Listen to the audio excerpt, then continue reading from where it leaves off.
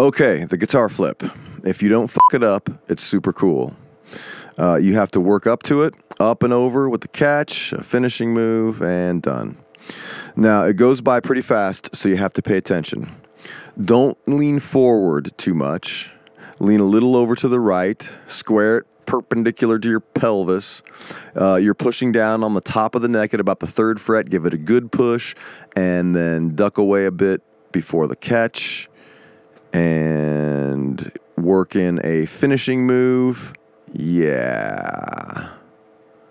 Okay, now everything's looking good up to this point right here, but your strap will be getting a lot of friction from your armpit, and the strap will want to sag in front, making your headstock want to smash you in your eye. So you'll want to make sure to duck your pretty little face out of the way at the very end there. If you're going to commit to the guitar flip, you have to prep your guitar. I recommend a medium weight Strat type POS for starters.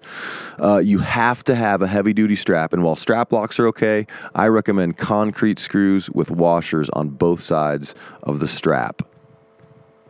I use a Dunlop Double D strap because they're heavy duty and long. If you have a wireless, tape it to the strap. Don't rely on the metal clip. You can do it with a cord. I do it all the time. Just make sure you're in front of your cable. Okay? Seriously, take my advice and be careful. If your strap or your strap pin screw breaks, you'll be lucky if all you get is a broken headstock. Just think of a Telecaster flying at great velocity into someone's face in the front row, and be careful, for God's sakes. This is Jordan, Redlight Records. Good luck.